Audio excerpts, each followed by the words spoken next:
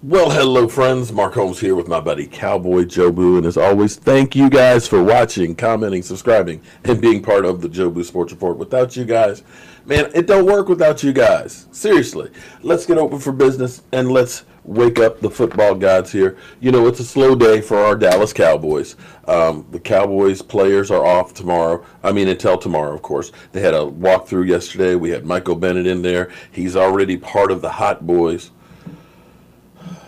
He's already part of the Hot Boys, and he's ready to rock and roll and stuff with the Cowboys. We should be feeling good about where we are right now. And I'm excited. I'm happy about that. You know, we didn't get Jamal Adams and things like that, so things are kind of quiet today. And I'm okay with that because we're getting ready to go in and take care of, hopefully, the New York Giants. You know, I'm hearing my name out there. Some people are wanting me to beg. Or some crap like that. Some lunatics out there. You know, them lunatics start coming out the woodwork when it comes to playing us. It's kind of like this is their Super Bowl, but be that as it may. But since there's not a lot of stuff going on, what the shows will always do is they'll go to their staple. You know what I mean? You know, you always have something in your house, so when you don't feel like cooking, you know, you got some ravioli or some SpaghettiOs, or maybe you got some tacos mixed in there. You've got a staple that you can go to get by with, just to have something on the table. And for some of these shows, that's, of course, Dak Prescott and the Dallas Cowboys. Now, I have not seen this clip. It must be pretty good because Emily Ann sent it to me, and I could feel the heat. She is pissed off about one Jabba the Hutt, and the topic is, should the Cowboys move on from Dak Prescott if he's unwilling to take a team-friendly deal? Now, I'm going to remind you of something here because we heard them say that about DeMarcus Lawrence before he got his $21 million a year deal. We heard that about Zeke Elliott, you know, running back who has a short window life, before he got the biggest contract ever of any running back. So let's hear what the talking heads have to say. Marcellus, I'll start with you. Yes, sir. The Cowboys move on from Dak if he's unwilling to take a team-friendly deal. Unwilling. One, we have to define what team-friendly is, and that is a vague conversation. That's always based upon the variables of every particular situation. So let's stay with the Dallas Cowboys. The Cowboys need to be genuine in their interest in Dak Prescott. Let me start there. And we talked about it yesterday. They're being disingenuous because they're telling Dak Prescott not that he's not worth a deal. They're telling him to take less than what he's worth so we can build around you.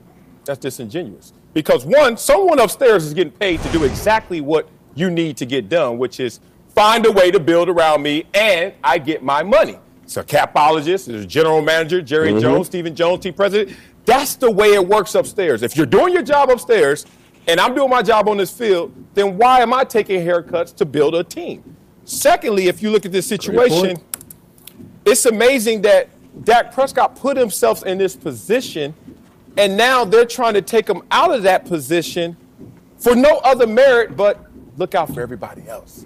And I don't understand that because I see teams that have high-priced quarterbacks that have enough assets to be balanced. And we're going to talk about this going forward. We know that the Vikings have a maxed-out guaranteed contract in Kirk Cousins, and that's the second most balanced team in terms of offense and defense production. The 49ers, the most balanced team right now, got a Jimmy G and paid him too early, some say, and paid him too much. But at the same time, as the cap keeps going up, you're right where you need to be if you're Dak Prescott by what you've done on the field. Unfortunately, narrative, conversation, and conjecture is trying to take away your dollar amount.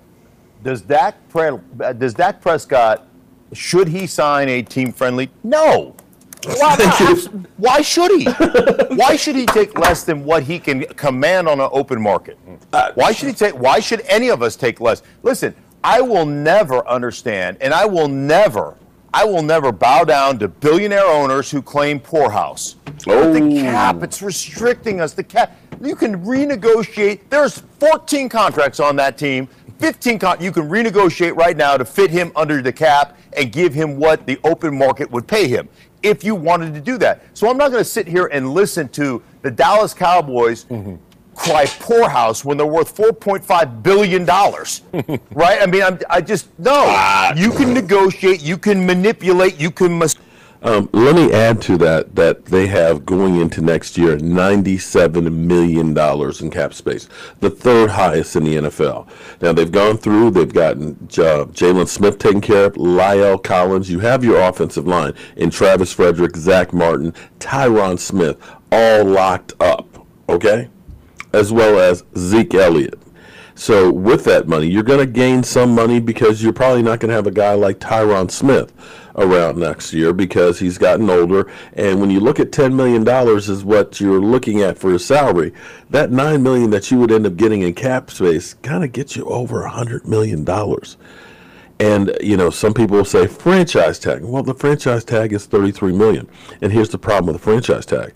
That $33.5 million is hard numbers. If you look at what they did with La'el Collins, basically his cap hit is peanuts. And that's what you do with Amari Cooper. You stretch it out as long as you can work it out with the player. And Dak Prescott, quarterbacks have a long shelf life. But let's go back on to these guys. Massage the cap any way you want to do it to fit your players in. And the bottom line is he doesn't have to, because guess what they're going to have to do? They're going to have to make a decision. And there are going to be 15 teams or get that are off the lined toilet up to sign Dak Prescott. Or how much? For more than what? For three. The first number will be a three. Absolutely. We know that. So y'all just said there's 15 idiots running NFL teams. More. There are more. It's more like, 15. look, you can't expect Dak Prescott to take a team-friendly deal when he's been on a team-friendly deal for the first 4 years of his career. Thank you. 4 years, $4 million. By my account, the starting quarterback at the time he was drafted was making about $20 million per. So that's about $80 million that he's already saved the Dallas Cowboys. The Dallas Cowboys had to pay up. And no one told them to run out and give Zeke Elliott a new contract. They didn't have to pay Zeke Elliott.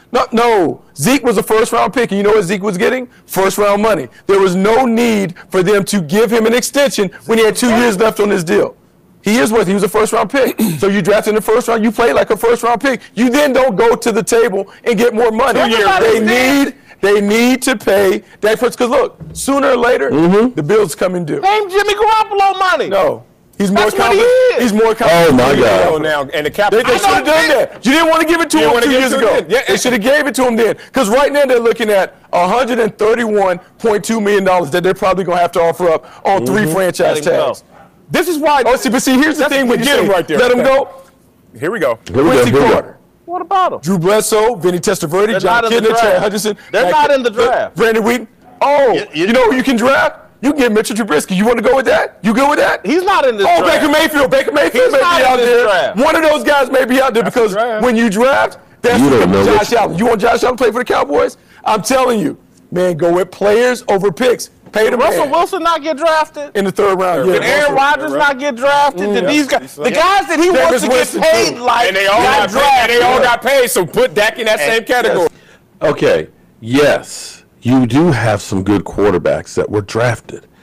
But for every Aaron Rodgers, there's 10 Baker Mayfields. There's 10 Marcus Mariotas. There's 10 Jameis Winstons, okay? There's Daniel Haskins. There are a whole lot of people that are drafted high. Your Paxton Lynches and stuff. To think that you can just go the frick out and just, oh, we're not going to pay him. We'll just get another guy. They don't grow on trees. They don't. And you're an idiot if you think that they do. But go ahead. And Russell Wilson does he do what they do? No, he doesn't Russell have Wilson to. got drafted in the 3rd round. I mean, with number 24 overall for Aaron Rodgers. There are going to be a bunch there's always a run on quarterbacks, right? Like a year ago, it was a Hall of Fame 5, right? Yeah. How many of those guys going to the Hall of Fame right now? Nasha. Come on. No, come on. Not Like, so hey, none. it doesn't matter. There were people that were saying Josh Rosen's the most accomplished college quarterback coming out right now. I got it. I'm just telling you. Listen, Careful what you wish for. Sam Bradford, Jared Goff, Sure. overpaid. Oh. Why do you got to make the same mistake as everybody else? Everybody knows Dak's not a $30 million a year quarterback. $30 million a year quarterbacks do what Rodgers and Russell Wilson do. He doesn't do that. He's not a guy that elevates everybody else. He's a fine quarterback. Carson Wentz, Matt Ryan, Jared Goff are all $30 million quarterbacks. Quarterback, pay him Garoppolo money. Off the top of my head, I can't remember what Kirk Cousins is getting paid. Same thing. 28. Garoppolo, Same as Garoppolo. same as Yeah, what? 26. Pay him that kind of money. And he has I'm for that. Garoppolo accomplishes Yeah, that. but when Garoppolo signed that contract, everybody said, "How can you pay him that much money?" Yeah. I mean that, and now you know what? Now it looks like a good deal. Now it looks like a good deal. So you pay Exactly. him $30 million a year. You know what? 2 years from now, you might be going, "Hell, that was a hell of a deal for us." Hey, and look, Jared Goff went to a Super Bowl in his third year. Even though he came up short, still he carried them more so in the playoffs than anybody else in terms of the offensive production. Let's talk about why the Cowboys aren't telling the truth. Because they are trying to present two different worlds, two different realities. They're saying, Dak, we can't pay you right now because we need to build a team for the future. You got But the that team right now. contract that you're talking about, I thought Jerry Jones needed to win with this team right now. Think about it. You've been saying Jerry Jones has a lot of time left. Jerry Jones in this moment wants to win with this team that he's built. He's went all in last year with Amari Cooper. He went all in this year, Michael Bennett. So me signing the contract has nothing to do with this reality, but this hypothetical that you're trying to project going forward. Which one is it, Jerry? Which one is it, Steven? Because they don't coexist. We don't have to sit here and take everything at face value. We can deal with the Lord, reality of what Jerry Jones and Stephen Jones are saying. And what they're saying, and they may not say it directly, but I'll translate it for everybody. Dak, you ain't worth $30 million. That's all I said. That's why they're being disingenuous. Say he's not worth it. We They can have that are. They're conversation. saying it politely. They're clear as day. That's why they haven't given him the money. That's why they keep coming back to team friendly. They're saying it clear as day. We're not paying you like these guys that win games. Whitlock, how is that polite when you're now going to attack my character and now Who's attacking his here's character? the perception of greed that's going out there. Someone who's taking Who's more. being greedy? Oh, well, that's not an attack on I don't- character? No, because I don't. someone greedy? In a negotiation, you should be I thought greedy. you said they were being polite. They are being polite, but in a negotiation, you should be greedy. I got no problem with them calling him greedy. He is being greedy. That's what he should be in a negotiation. You just said. But at some point, reality has to come in and knock on his door and Todd Francis' door. Hey, man, if you want to play here in Dallas, they're not giving you 30-some-odd million.